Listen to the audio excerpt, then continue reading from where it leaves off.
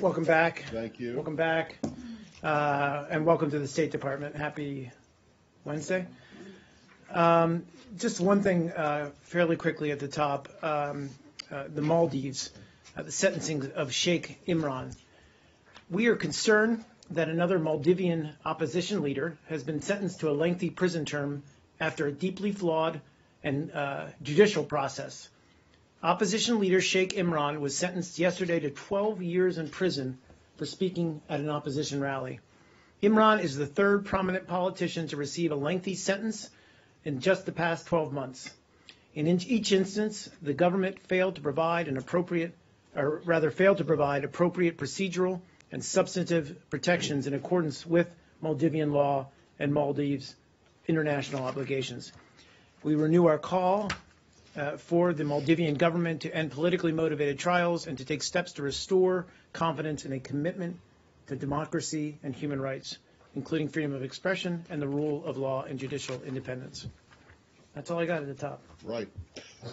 So listen, before we go into perhaps weightier policy issues of the day, I wanted to just do a logistical thing. Yeah. And that, I'm wondering if you can give us any more detail at all about this meeting that the Secretary had out in Hollywood with these film studio executives.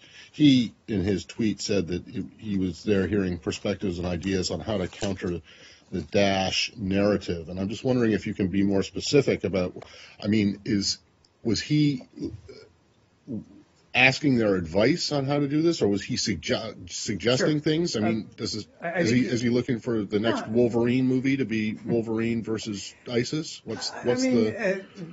Kidding aside, I mean, no, of course. I mean, look, he had the chance to meet with a number of senior executives in the entertainment industry. I mean, these are the people I think widely recognized who are some of the best communicators out there, and they run a highly profitable industry that is expert at conveying messages to a worldwide audience. So I think he sought their perspectives and input about how the United States and the rest of the coalition, the anti-Daesh coalition, can better counter the propaganda that's being put forward by ISIL. I mean, a lot of it was a discussion, on a give and take on what they think works and what doesn't work. And I don't want to get into the details because it was just an introductory meeting. But I think it's, I think the Secretary felt it was worthwhile to have the opportunity to meet with these folks and get their input on what they think is an effective strategy. So he was soliciting them on ideas about how to counter their messaging, not the other way around. He wasn't saying, hey, listen, we think it would be a great idea if you guys did X, X, and X. No, I think he was seeking their perspectives on our own efforts to counter Daesh and ISIL in terms of messaging. But you're not planning on outsourcing the whole CBE message to Hollywood film studios, are you? No, gosh, but I think, it's important that they're part of this conversation. I mean, they have, more so than diplomats and even public diplomacy professionals like myself, I freely admit that, folks in Hollywood and Silicon Valley and who are really experts in conveying messages, whether it's through film or through entertainment, are worthwhile to listen to and we should be seeking their advice on how we can do our job better.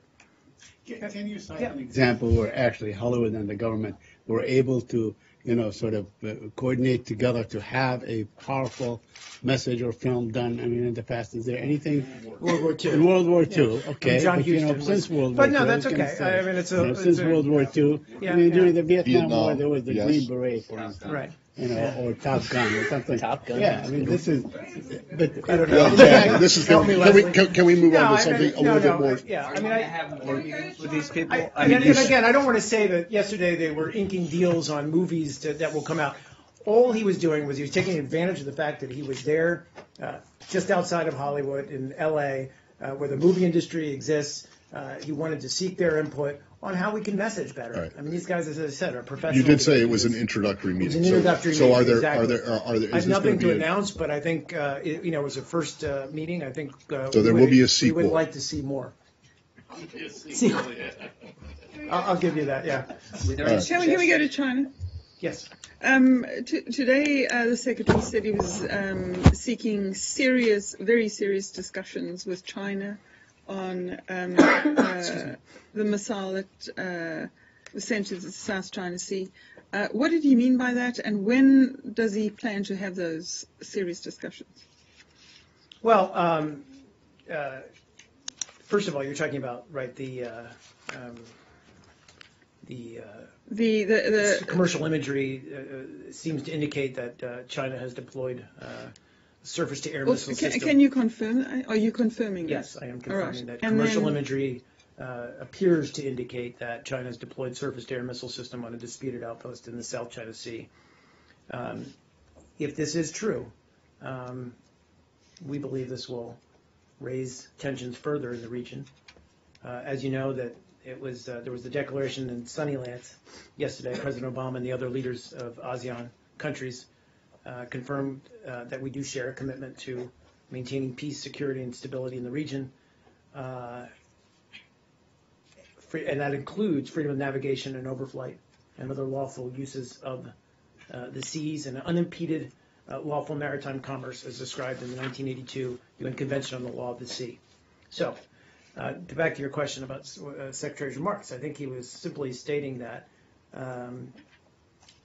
we've heard, and he actually cited the example of President Xi when he was here in the Rose Garden, said that China will not militarize South China Sea. But there is increasing evidence that that's not the case, that there has been an increase in militarization of one kind or another. And certainly, as I said, if what we've seen through commercial satellite imagery does bear out that there are surface-to-air missiles that would be, we would consider of serious concern. I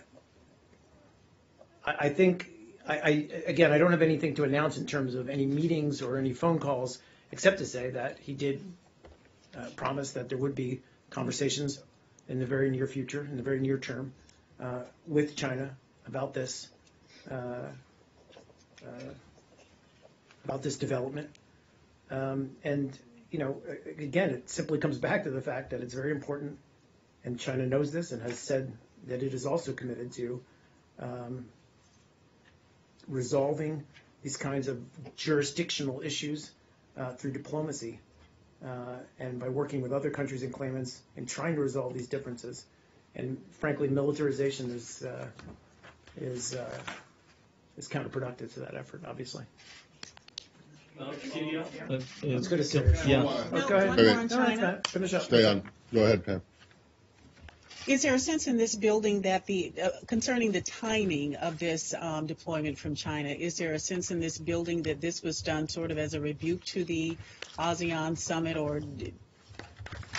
It's a fair question, Pam. I'm not sure in terms of, you know, how long these missiles have been in place. Again, we're relying right now on what commercial imagery appears to indicate. I have no idea whether the timing is such that it happened in the last a couple of days or was anyway. That's a question, frankly, for the Chinese to answer. You're relying on commercial satellite imagery? In this case, Is that what the I'm U.S. talking government about- is when I'm relying talking about this on? instance. You don't have your own eyes on it? I mean, We're I realize you confirming- can't talk about it, we're but confirming through our various other means and channels, yes. so it's not a question of what if it's true. It is a question of the Chinese have done this, and now what are you going to do about it, if anything? It seemed from the Secretary's remarks that the administration is disappointed that, from your point of view, the Chinese aren't living up to what President Xi said in the Rose Garden with President Obama. Is that correct? And then secondly, you note you point out the Sunnyland statement, but China is not a signatory to that. So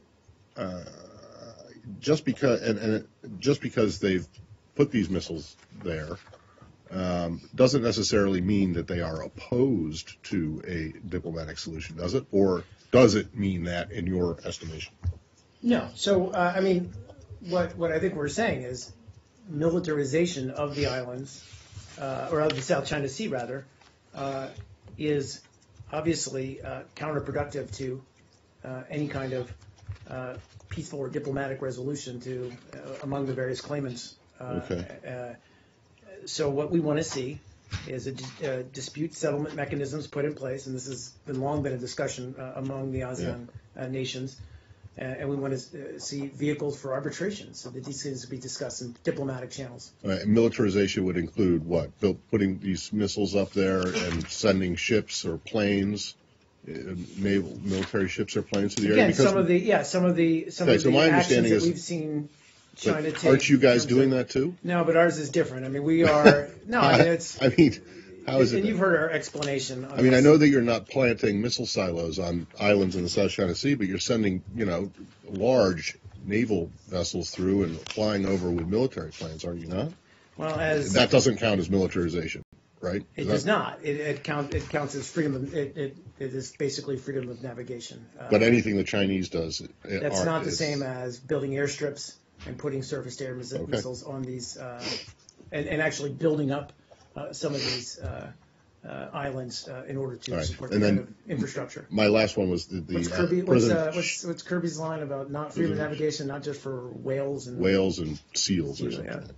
Yeah. What he said. But what about President Xi? You're accusing him you're accusing the Chinese of not living up to President Xi's VAT pledge or whatever, however you want to.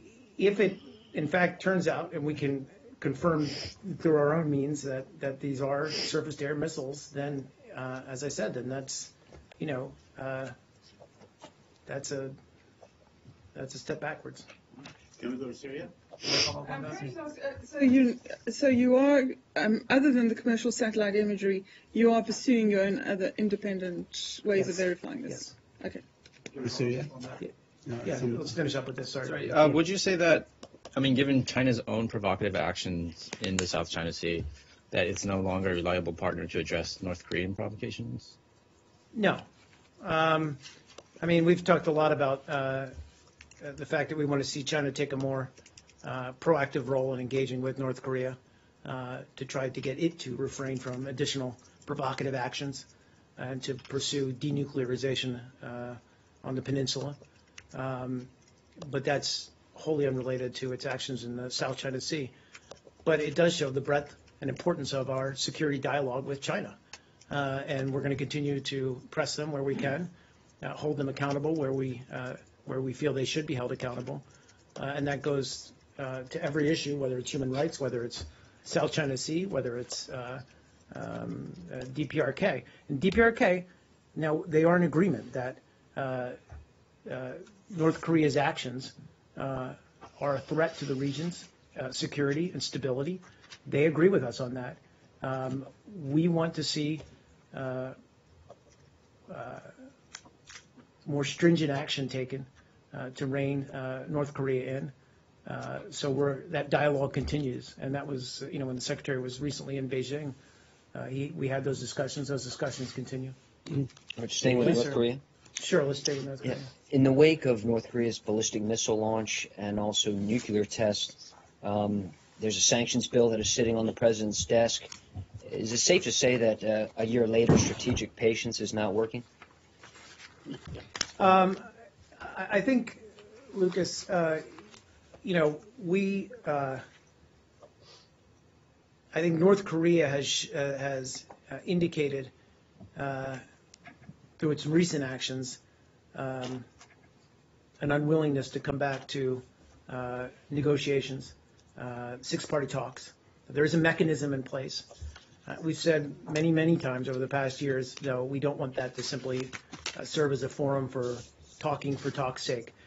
When North Korea is serious about answering some of those questions about denuclearizing, then we're ready to go back to that format. But I think, just to answer your question, I think there's also a realization, given the past actions, and these are being pursued not only bilaterally or unilaterally, rather, but also within the Security Council, of the need for additional actions on North Korea. Do you think sending those F-22 fighter jets will help? Look, I mean, those are, you're talking about the F-22s to South Korea? Yeah, I mean, that's, I mean, part of that is reassurance to our strong allies and partners in the regions that, we take their concerns, their security concerns seriously. Please. Syria. Very quickly, can you first update us on any possible diplomatic developments that you have done, achieved over the past 48 hours or 24 hours? Right. A couple of things to mention, I think worth mentioning. So we can confirm that UN and humanitarian partner convoys comprising 100 trucks are en route from Damascus to 5 besieged areas in Syria, including the Idlib towns of El Fua and Kufraya, and the Rif Damascus towns of El Zabadani and Medaya and Muadamiya. Sorry, forgive me if the pronunciation is incorrect there. These convoys include life-saving relief supplies for tens of thousands of besieged Syrians. Now, this is great. This is a step forward. But I would be clear that this is just the first step in dealing with the significant problem of humanitarian assistance in these besieged areas. And frankly, it's a problem that never should have happened. The Assad regime should have allowed this access long ago, and we're still very concerned that the Syrian regime has thus far only agreed to what they call temporary access to these besieged communities. We obviously want to see permanent access. So you don't expect this to be a permanent thing? It's probably a one-time thing, is that it? Again, I think we'll wait and see, but what we've heard from the regime thus far is that it's kind of, they said temporary. They use that terminology. Okay. And that's obviously of concern to all members of the ISSG. But if we see this as, happening every other week or every week or something like this, would that be a good gesture from the Syrian government that can perhaps, sort of legitimize its Well, we've efforts talked about that, in and the political process? I mean, it's a good question, Saeed. I mean, first of all, we're hoping to build on this access. The UN will determine the priority for UN its own deliveries, but this is, a first initial step. We talked a lot about, especially with the Geneva talks set to begin again next week, to reconvene next week between the opposition and the regime. We've talked about, having some kind of concrete progress to point to on the ground, whether it's with regard to a cessation of hostilities or access to some of these besieged areas. So this would fall into that. And on the issue of more involvement by other countries in Syria, can you confirm, or I don't know if you would, that the Saudis have sent in a squadron of fighter jets, F-16s, to the Incirlik Air Base, which where the United States keeps its. Well, I know there was discussion in Brussels last week. I can't confirm that that's actually taken place. I know there was discussion among defense ministers of the anti-Daesh coalition last week in Brussels that Saudi would be providing airstrikes or fighters to the coalition's effort. I can't confirm that they've arrived in Incirlik. But they also say that they sent in special forces unit that would allegedly work with American special forces unit that are present in the same area. Is that something that you can comment on? I can't. Okay. Mark, I'm sorry. Are you saying that the Munich Agreement did not call for a cessation of hostilities within a week of it being No, I think it did, yeah. I mean, I think it did? yeah. Okay. But you seem to be saying that it only called for concrete progress on the ground to enable the peace talks to resume or to start. And you seem to be saying that it was an either. Sorry, go You ahead. seem to be saying it was an either-or proposition, that concrete progress could be either these aid convoys getting in, or it could be a cessation of hostilities agreement. That's just not the case. The Munich Agreement calls for both of those things, doesn't make it an either-or proposition. And it also said that the aid to these 7 communities should have been delivered last week, not today, Wednesday, the 18th? 17th. So I don't understand. So, are you backtrack? Is the administration, is the ISSG, which agreed to this Munich thing, backtracking on its commitments? So there were, as you know, timelines discussed in Munich last week. And I didn't want to convey that we're somehow disregarding those. I think, though, all I was trying to convey in answering Saeed's question was the fact that we need to be able to show progress Right. on both fronts, I think, going forward. And I think that would help get the opposition back to Geneva if they saw concrete action taken on the ground. But it's both, not either or. No, both. Okay. And just an update on the ceasefire task force that is scheduled to meet February 19th in Geneva. That'll be convened under UN auspices, co-chaired by the U.S. and by Russia, but open to all ISSG members. That's recognizing that's a week after this was announced or a week plus a day after it was announced in Munich. Well, no, we'll give you it was past midnight. It was about 2 o'clock in the morning. So we'll give you till Friday. But you have until Friday to get the cessation, not just to have a meeting about it. I understand that. And we recognize that, you have to set deadlines. We talked about this before, whether it's in terms of Iran and nuclear deal or whatever issue we're working on. We have to set deadlines. Frankly, we would have liked this 2 months ago. We didn't get there. We're pushing now. We're pushing as fast as possible on this, recognizing that on both sides there have to be consultations on the ground before this group can come together and meet and seriously talk about a cessation of hostilities. So you mentioned that the ceasefire task force is co-chaired by the U.S. and Russia.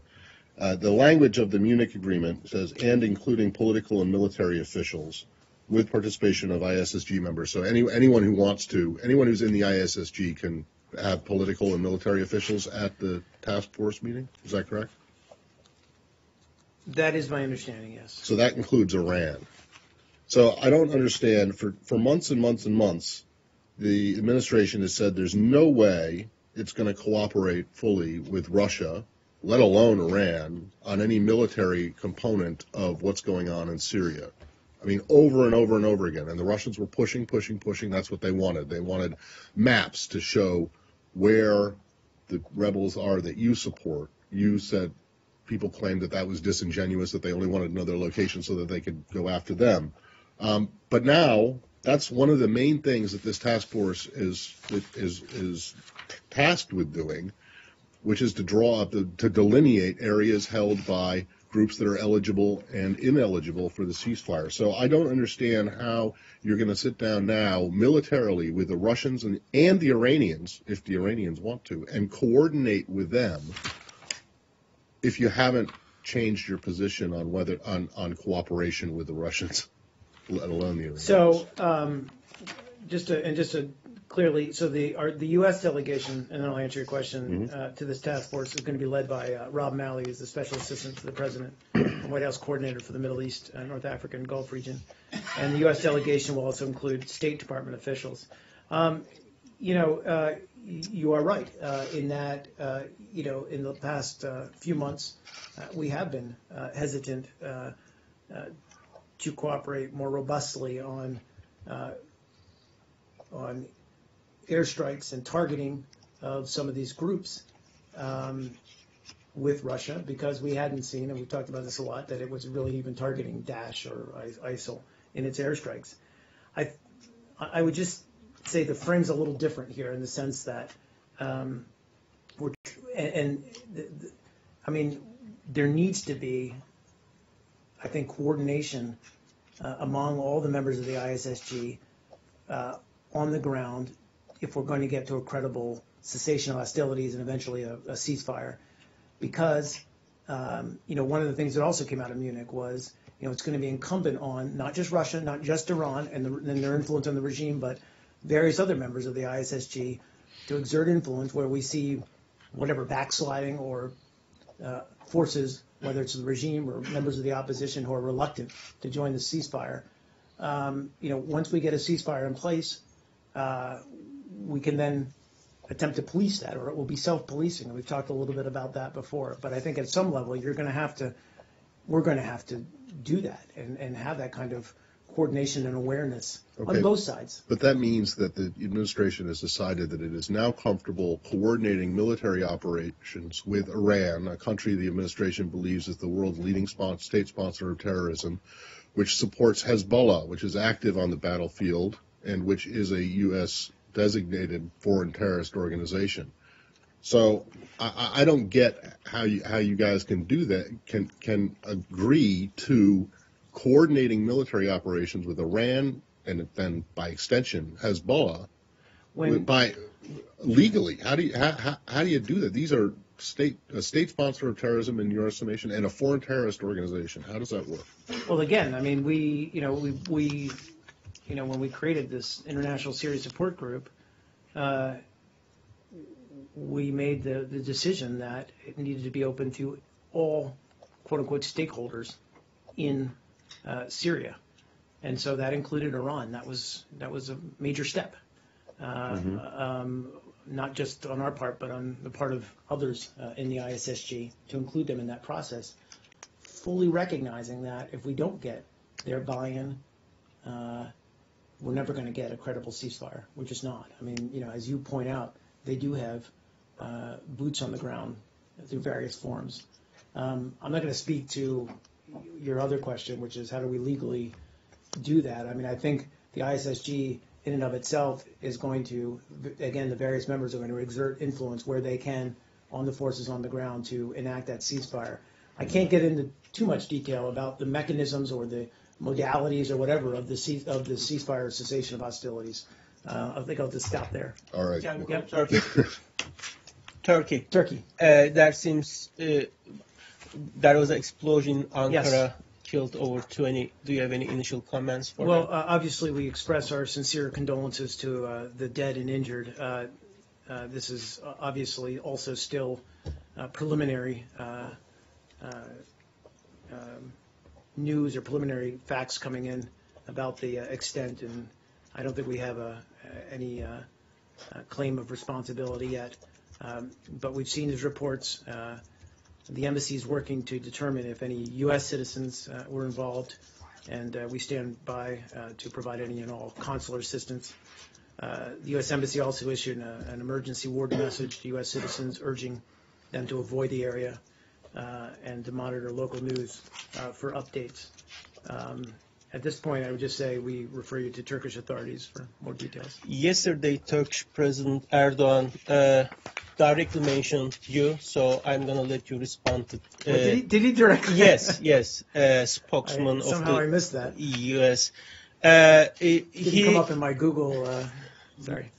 Alert. Sorry. He said that here is the spokesman remarks from yesterday, telling you that you said we're gonna continue to help YPG, but also YPG is making things difficult, as you were talking about Minak Air Base yesterday. Right. And there are a lot of accusations yesterday. It was pretty longer than usual, Erdogan remarks on U.S. He said that weapons given to PYD turning against our security officials. He said that this is blind. U.S. policy is blind to say that PYD and PKK has no links. Yeah, do you have any? Sure. On this remark, Yeah, sure. he said that he's having difficulty understanding why U.S. cannot call Syrian Kurdish PYD a terrorist organization, and he added that ignoring link between PYD and PKK is a hostile attitude against Turkey. Is it what attitude? Hostile attitude. Hostile attitude. Not at all. First off, I respectfully acknowledge President Erdogan's remarks. As many of you in this room know, we just have a difference of opinion here about the role of the YPG and its links to PKK, who we fully admit is a foreign terrorist organization and support Turkey's efforts to combat the PKK. That said, I was very clear yesterday, and I can reiterate what I said yesterday, which is that, we are aware that YPG forces have attempted to take and recently taken additional territory outside of Afrin, and including areas close to Azaz, which includes, as you mentioned, Manah Air Base. And we called these moves, both publicly, but also privately in our conversations with the YPG leadership, counterproductive, and said that they undermine our collective cooperative efforts to degrade and defeat Daesh. And so we have reached out to the YPG leadership to urge that it refrain from further escalating tensions in the region. So yeah, I'll let him finish. Same Sorry, I'll get to you, Michael. subject. He also says that many of the weapons turning up against our security officials in Turkey. This is pretty heavy accusations. We've also been clear that we have not provided weaponry to the YPG. Please, Michael. Just follow up on your message yesterday. Also, you stressed Turkey needs to stop attacking the Kurds in Syria. I did. And just wanted to today he relieve said, you all of my further going into my talking points, but you're absolutely right. I did well, say he that. also said that he's going to continue the shelling. Is he not listening? Has he responded to the U.S. on this? Has he rejected your call to stop? I don't believe so. I mean, we have very frank and productive exchanges with Turkey, with the Turkish government. They're a NATO ally and partner in countering Daesh in the region. We've expressed our views, made it clear that just as the YPG, as I said, its actions are very counterproductive, but we've also told or conveyed to the Turkish government that it should cease its artillery fire across the border. But what do you say they're ignoring these? They're ignoring your demands. Again, I wouldn't say it that way, and I would also say that we've not seen any recent artillery fire. He said he's going to continue it too. Yeah. I'm aware of that, but. And one more question. Sorry. Is there an obstacle because of these heightened tensions, with arming both sides? With the U.S. providing arms to both sides of this, Turkey, and as you mentioned, some of the complications, Turkey and the Kurds in Syria. Sure. Turkey, first of all, and if I didn't express this clearly, we've never provided, as I said, weaponry or arms to the YPG. We've supported them through a variety of means, including airstrikes and other. Well, let's say a military support, maybe is a better word. Sure. Yeah. Well, again, I think also without getting into too much operational detail, which frankly is better directed to the DoD, the YPG groups that we're supporting, there are various parts of the YPG on the ground in Syria, and the groups that we're supporting are actually not the same groups. Obviously, they're part of the same organization, but not these ones who are taking territory in and around Aleppo. And so the groups that we've been supporting through airstrikes, through various means, have actually continued to effectively fight ISIL on the ground in northern Syria. But isn't Turkey shelling them? I'm not aware that they're, no, my understanding, of course, and again, I defer to my Department of Defense colleagues, but my understanding is that the shelling of YPG positions is directed at those groups in and around Afrin and Azaz. On this, Mark, please. Yes, sir. We couldn't understand. The U.S. has supported or has been supporting the PYD and YPG. And these groups, news reports coming from Aleppo saying that these groups are also supported by Russia and the Syrian regime. And these groups are fighting with FSA, who are supported by the U.S. And both of them are using American arms. Can you explain this for us, please? That was a really, and I acknowledge it's a complex situation, but one more time, you're saying that whether they're cooperating with and being provided weaponry from Russia and the regime, we've not seen any indication of that. I don't know, I won't speak to any other country's engagement with local groups in Syria. But we have been very clear in our message to the YPG that taking additional territory around Azaz, Afrin and Azaz, are heightening tensions with Turkey. But all the news reports coming from there said yesterday and today and before that that Russia and the Syrian regime are coordinating with YPG in this area. That they're coordinating with them on the ground. Yes. Again, we've seen no evidence other than that these different groups may be taking advantage of the situation, and we've talked about this over the last couple of days, that it's not uncommon to see this kind of, whatever, however you want to term it, land grab or whatever, in the run up to a ceasefire. Please. The YPG has been seen driving an American-made vehicles and armored personnel carrier, even a tank at one point. How did they get it? I mean, yeah. Matt raises a valid point, and that is, there is the reality of the situation in both Syria and in Iraq is that equipment and various weaponry, while given to the quote-unquote good guys, sometimes ends up in the hands of the quote-unquote bad guys. Please, Michael. I have on this, Mark. Can you tell us who is your biggest ally in the area against the jihadists? This is a question. Yeah, no, it's not a question to whom you are giving arms. The question, who is fighting with you against the jihadists? Well, Michael, my answer to that is, I'm not going to give a grade to any one group or any one member of the coalition. What I'm going to say is that every member of the coalition fulfills a various role. And as you know, this coalition involves various lines of effort.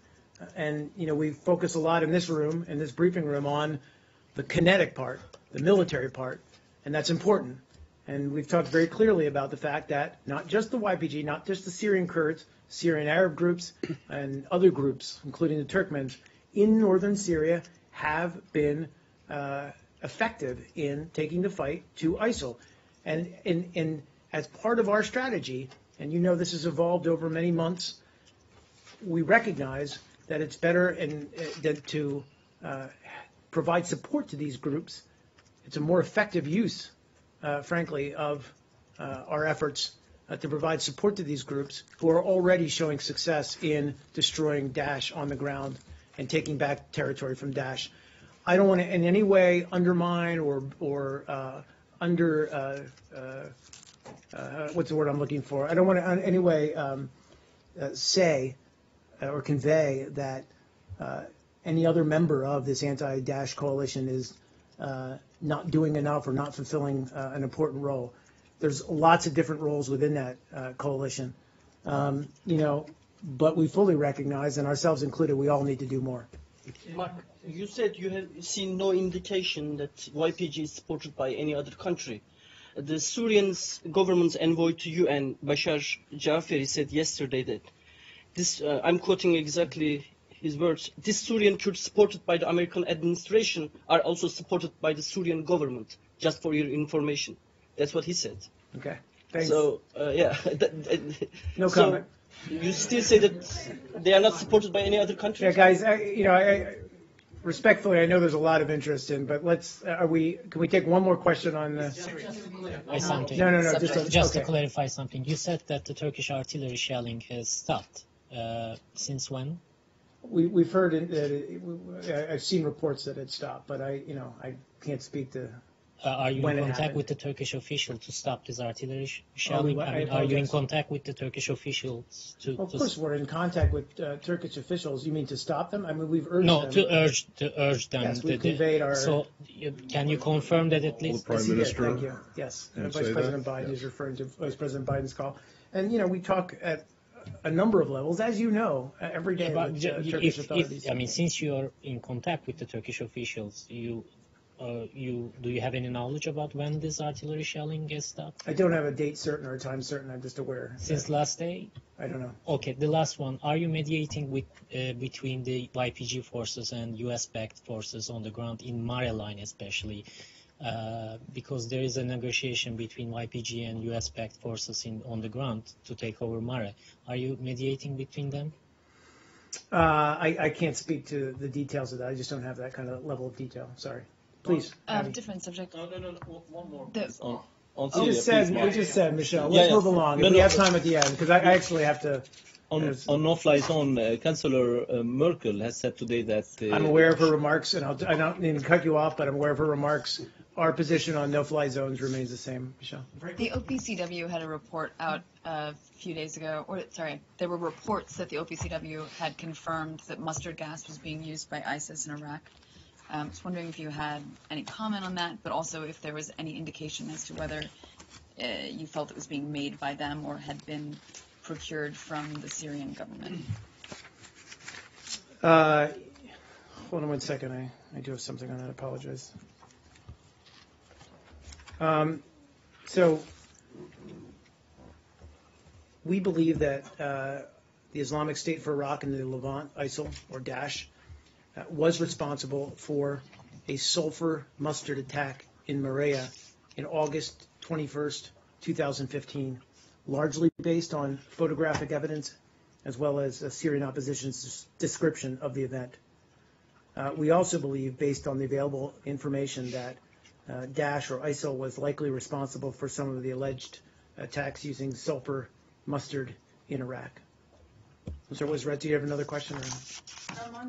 I have a related question about weapons in Iraq. There's a Reuters story that some radioactive material was stolen from a U.S. oil firm in Iraq, something the size of a laptop computer, that there are fears could be used to make a dirty bomb or something that is dangerous.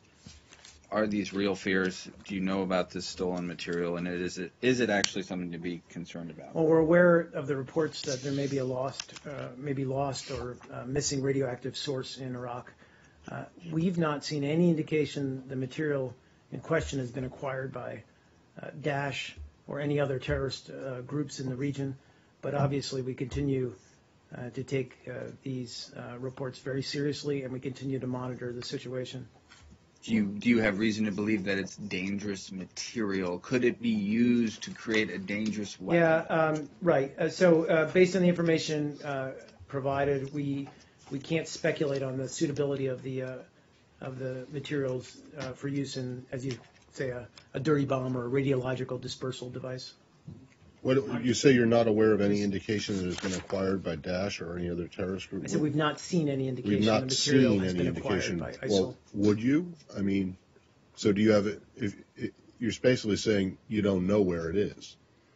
Again, we're going to leave it where I've said what I just said. With what I just said, rather, we're aware of reports that this radioactive source has gone lost or missing.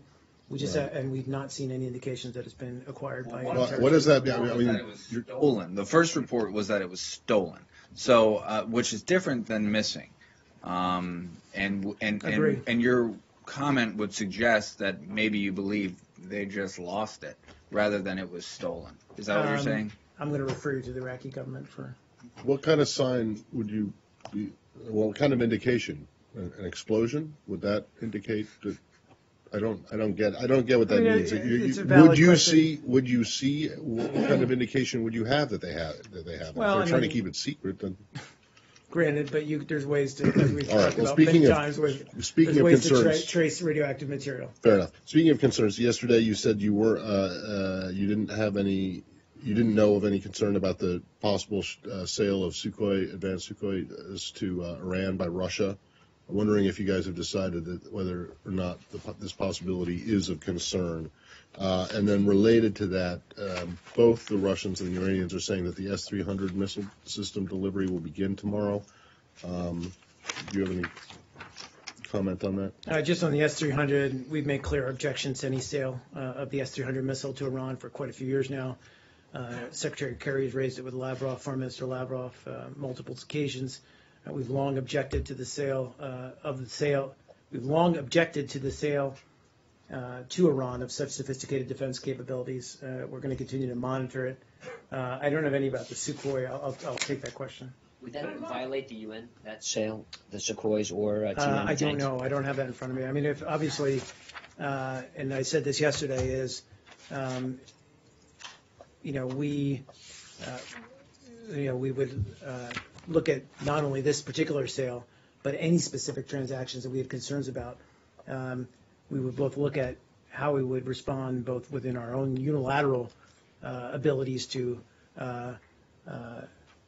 impose sanctions, which we still retain, or also we would make sure that they don't violate any UN Security Council resolutions. And lastly, whether it's Yep. Syria, North Korea, and launching a ballistic missile into space, or now China putting surface-to-air missiles on one of its islands, is it safe to say that the... Is it safe? No. Sorry. Go ahead. Is strategic patience still a swing thought of this administration's foreign policy? That's a really big picture foreign policy concept for me to tackle from this podium today. And I also don't think that strategic patience necessarily applies to every given crisis in the world. It is a valid approach in some cases, but certainly, and the President and the Secretary of State and the Secretary of Defense have all been very clear that we always reserve the right, whether it's Iran, whether it's whoever, when they flout international law, when they go against UN Security Council resolutions, that we will take action as needed. But is it working? Is what working? Strategic patience? Again, I'm not going to, attempt to. That's right. Yeah. Good question. I think, Lucas, a valid question, but, I think what we're looking at in terms of, in any given, whether it's Syria, whether it's North Korea, we want to see de-escalation. We want to see political processes put in place. We want to see diplomatic processes put in place that can help resolve these tensions. Quick question on the Palestinian-Israeli issue, very quick. Yeah, sure. First of all, is the Secretary of State meeting Palestinian President Abbas and Amman anytime soon? No, nothing to announce yet. Okay. On that. Sorry. And second, do you have any comment on Prime Minister Netanyahu rejecting out of hand the French proposal? I don't. The French proposed an sure. international conference, and he rejected it. Yeah, I'm aware of the remarks. What he says. We're looking at the French plans, studying the proposal. We look forward to engaging with the French and other parties, frankly, to better understand what their proposal entails. But I can only speak for. Right. Did they share it with you? What's that? The French? Did the French share it with you? We have been in touch with the French, and we have shared their proposal. Thank you. Thanks.